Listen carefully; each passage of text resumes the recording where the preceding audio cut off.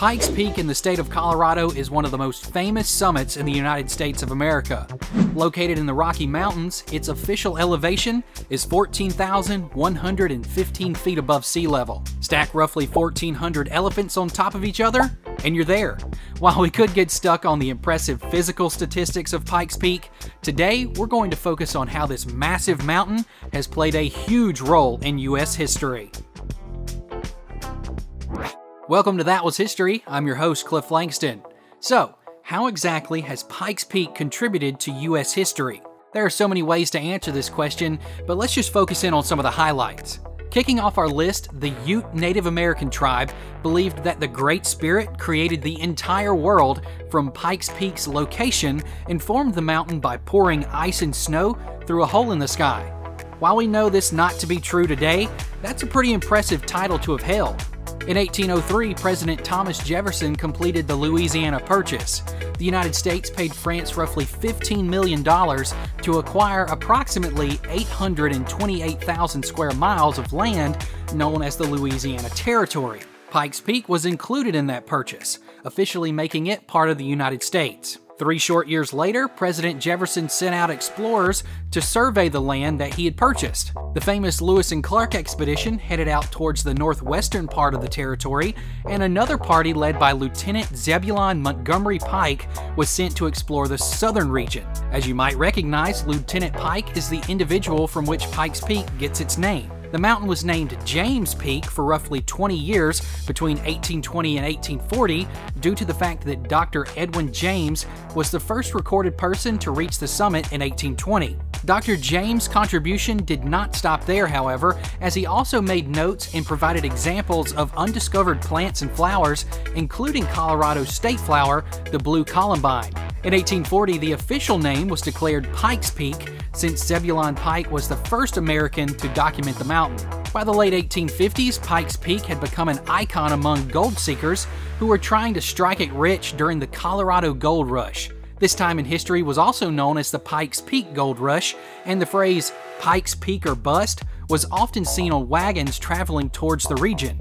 Julia Archibald Holmes became the first recorded woman to reach the summit in 1858.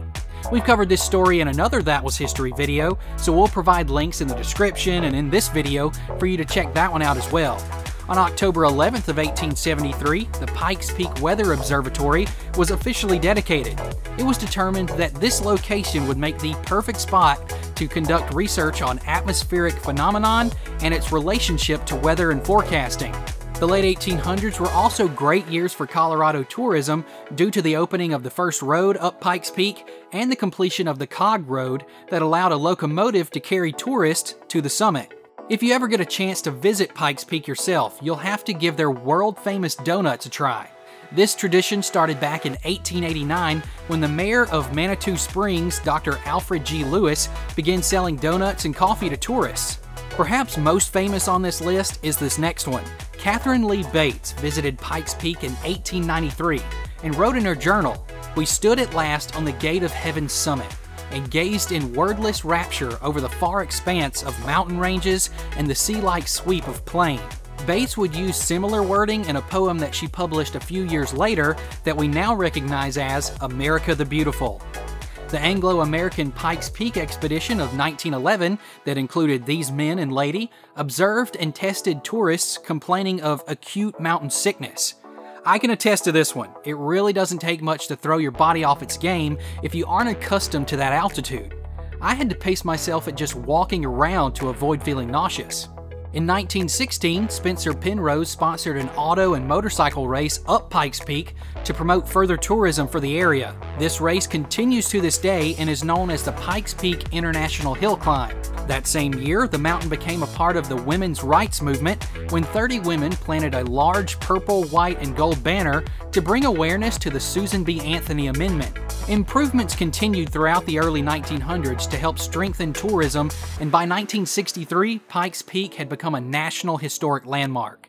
Since then, the area around the mountain has continued to evolve. Ski areas have come and gone, reservoirs and hiking trails have been opened, and bicycling has been approved. One fun fact that is most surprising is that the full length of the Pikes Peak Highway was not completely paved top to bottom until 2011. To put this into perspective for you, the first 6 miles were paved in the 1950s. Talk about a long project. Hopefully our list has shown you just how important Pikes Peak really is to US history.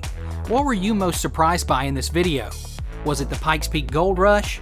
Maybe the inspiration for America the Beautiful? Or something else entirely? I really enjoyed the bit about Pikes Peak or bust. Let me see your answers in the comments section down below. I also want to encourage you to check out these other videos from That Was History. And if we've earned your vote, I'd love for you to join our community by hitting that subscribe button. As always, I'm Cliff Langston, and thanks for watching.